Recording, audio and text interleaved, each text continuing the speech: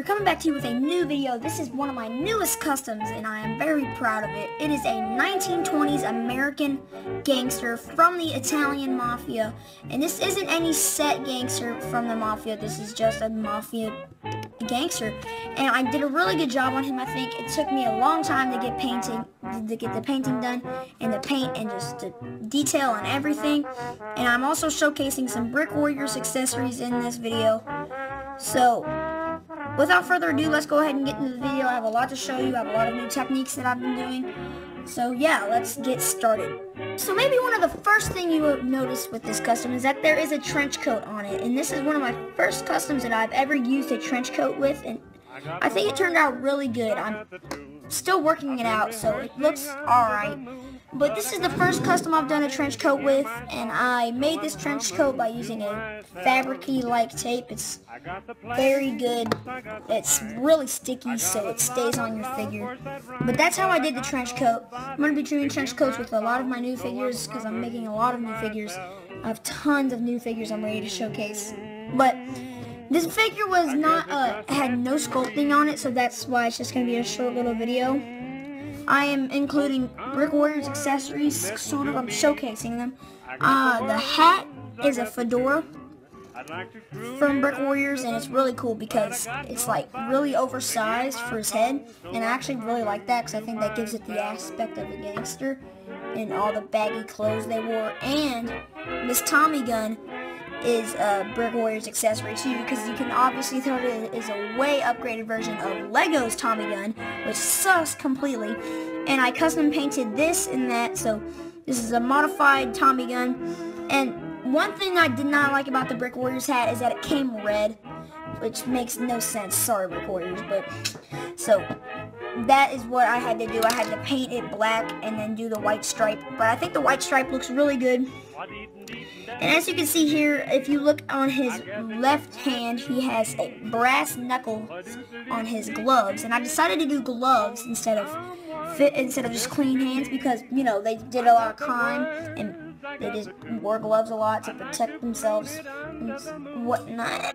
But those are the brass knuckles, and I just used a bronze paint to, and I just sort of like layered it on there in sort of a knuckle kind of shape, and it looks really good. And I did white little cuffs on there, and the hat and the painting goes all around on the hat. There's nothing on the back because his trench coat is covering it. And if you're wondering how I did the cigar, I will show you that. I got a hand, and I cut the part that goes into the arm socket off, and then I glued that to his face, and then I painted it. So this is also a modified head, and I will get into that right about now.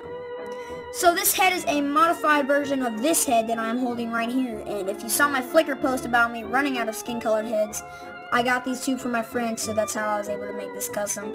But I pretty much just scraped off a lot of the scars, and I painted on a little pencil mustache, and I scraped a little line in his eyebrow to make it look like he got a scar right there. And I think that looks really cool. I think that adds the aspect that he's been in a lot of fights. So that's just a modified one of these.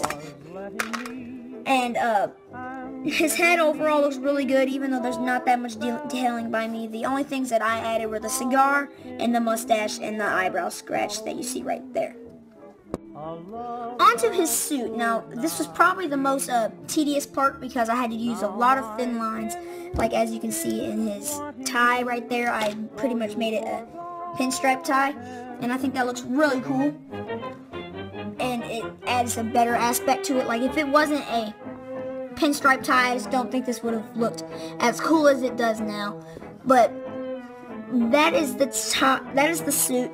It didn't take that long to paint. It was just like, or it wasn't that hard to paint, but it was very tedious because it just took a lot of detailing and patience.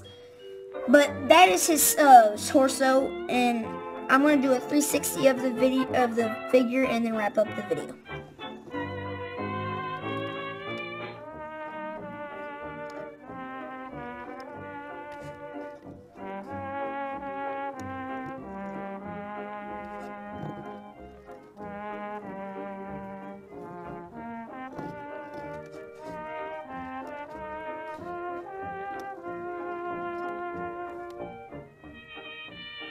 Thank you guys so much for watching this video. I hope you liked the custom. I like the custom. It's a really good custom in my part. I think I did a great job on it. I hope you enjoyed the video. If you did, hit the like button and subscribe for more videos. I have 2 more products that came in the Brick Warriors pack that I got today. I have this Mosin, I think, and I have this Colt snub nose right pistol, and I have a stick of dynamite as well, but I can't find it. So go check out Brick Warriors. They're a very cool website. They custom mold all their accessories, and they're really cool. So go check them out. But thank you guys so much for watching. Hope you enjoyed the video and the custom. I will be back in a couple days with my 2 custom contest entries, but I only made this video because it was a short little video and I just wanted to show you guys this custom. So thanks. Deuces!